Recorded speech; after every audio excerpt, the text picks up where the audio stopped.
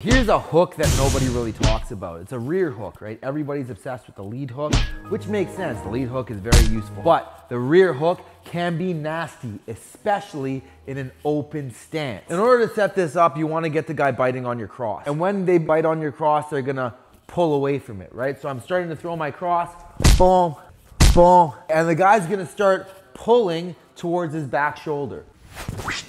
Especially if he does this and keep that hand on that side while slipping this side. A lot of people do it. They're open, bro. I'm gonna throw the hook like it's a straight. Goes very straight, and then at the last second, boom, I bring it around the corner and I flick the wrist in. So I'm gonna go 2 straights and then I'm gonna throw that hook. Boom, straight, boom, and whack, right around the corner. Boom, boom, whack, right around the corner. Sleepy, bye-bye.